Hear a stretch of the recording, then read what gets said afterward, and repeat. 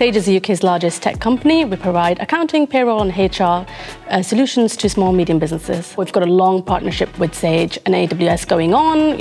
As we are a tech company, we've got multiple products, about 120 products globally, providing payroll or accounting, whether it's cloud computing or helping us on the desktop.